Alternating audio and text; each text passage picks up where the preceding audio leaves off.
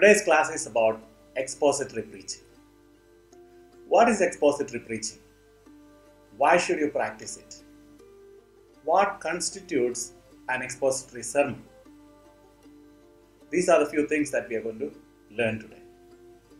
Expository preaching begins with a commitment to preach the text. This commitment is rooted in the Bible's self-attestation that all scripture is inspired by God and profitable for teaching, for reproof, for correction, and for training in righteousness. Exposition is the process of taking the results of our exegetical study and fashioning it for understanding, shaping a message in such a way that the people can understand the biblical truth for themselves and then recognize how it applies to their own lives. So the task of the preacher is to analyze and understand the meaning and purpose of the biblical text so that he can do the task of translation. That means shaping a message that helps the listener understand the essential truth in that text and how that truth impacts his or her life. Expository preaching builds on exegesis, but it must be far more than simply the oral presentation of the results of our exegetical study. It must explain and illustrate biblical truth as it applies to our lives. Alistair Begg defines expository preaching like this: unfolding the text of scripture in such a way that it makes contact with the listener's world, while exalting Christ and confronting them with the need for action. Another scholar called Haddon Robinson defines expository preaching like this: the communication of a biblical concept derived from and transmitted through a historical, grammatical, and literary study of a passage in its context, which the Holy Spirit applies to the personality and experience of the preacher, then through him to the hearers. Another scholar called Byron Chappell, he says, expository preaching has occurred when the main idea of the sermon, the topic, the divisions of the idea, the main points, and the development of those divisions or the subpoints all came from truths the text itself contains. No significant portion of the text is ignored. In other words, expositors willingly stay within the boundaries of a text and its relevant context, and do not leave until they have surveyed its entirety with their listeners. So there are different stages in preparing an expository sermon. We'll go through that one by one. The first step is choose the text. Ideally, preach through a book. Look for one idea as presented in the text. Consider the natural breaks by genre. We have already studied about different biblical genre. I hope that will help us to understand each type of genre. The second stage is study the text. We have to read, reread, and reread the text. So that means read it many times. First for yourself, then for your sermon preparation. Remember, a text cannot mean to us what it never meant to them at that time. Develop a preliminary subject and complement, as we studied last time. So how do we exegete the text? Identify the content and the context. When you think about content, we got to also think about grammar and syntax and the word meanings. When you think about the context, we have to look at the historical and literary context of the text. The third step is find the exegetical big idea. What did the author intend to say to his original audience there and then? Remember, a text cannot mean to us what it never meant to them. So it is so important. I may be repeating it several times because it is so important.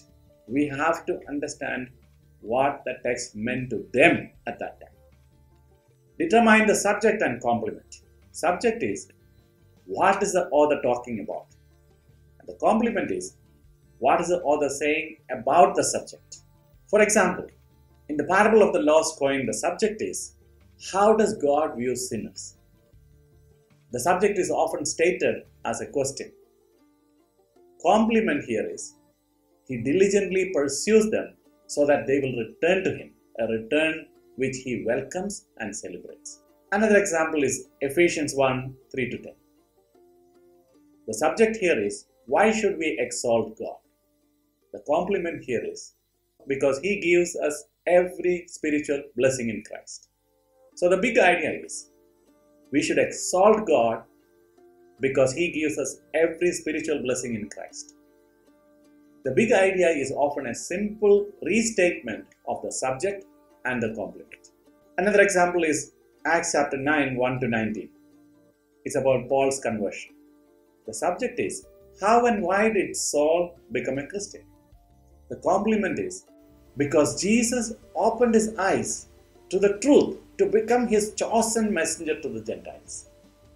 And the big idea is, Saul became a Christian because Jesus chose him as his messenger to the Gentiles.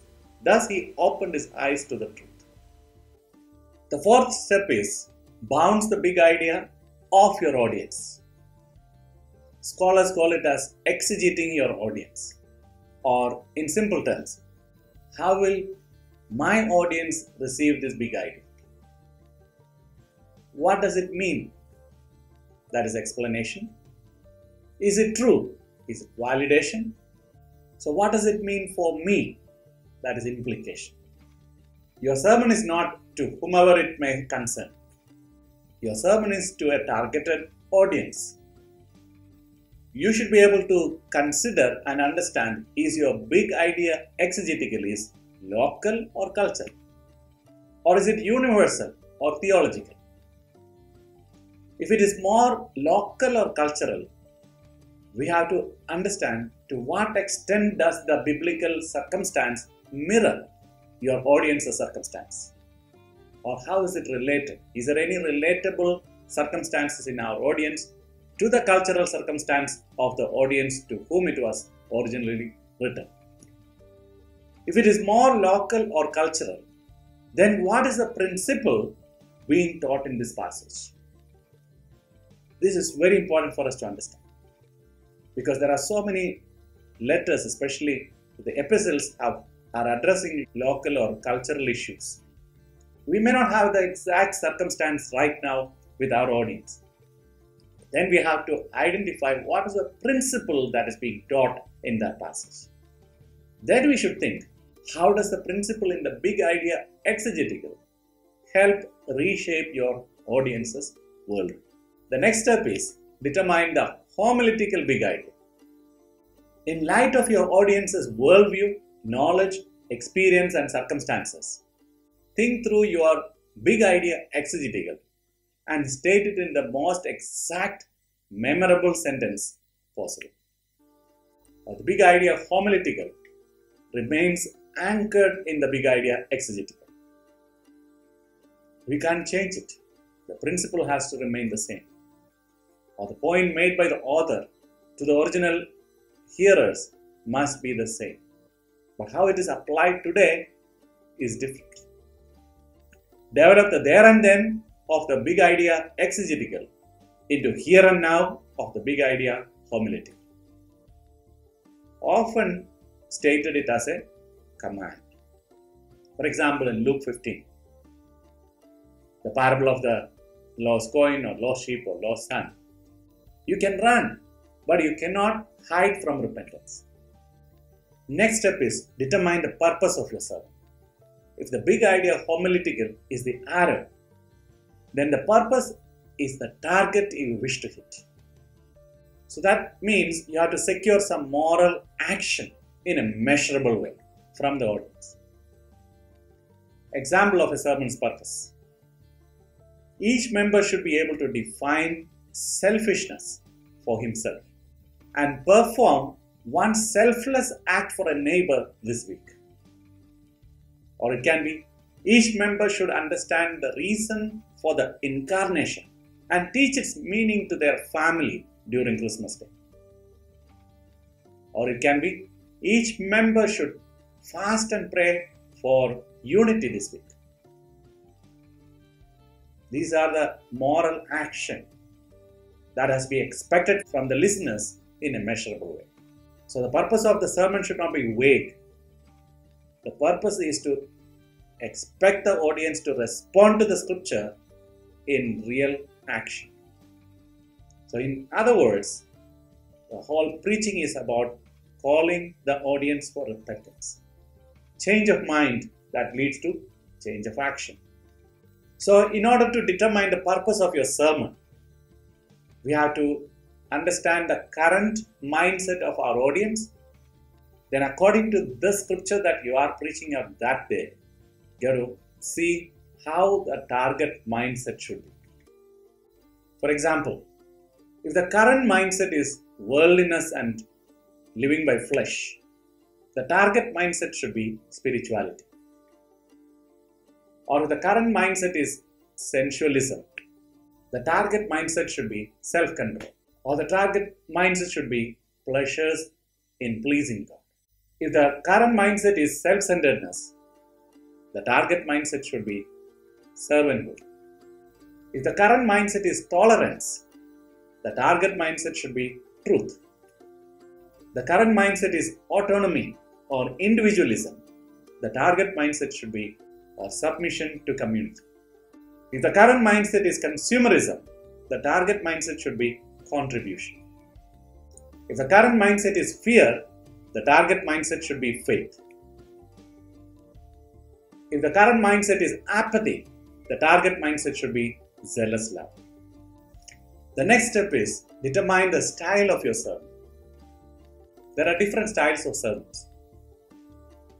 One is deductive. You can do that with epistles, law, proverbs. Another one is inductive. This is more used with narratives and parables. And hybrid. Inductive to deductive. Or it is subject complement. Or it can be narrative.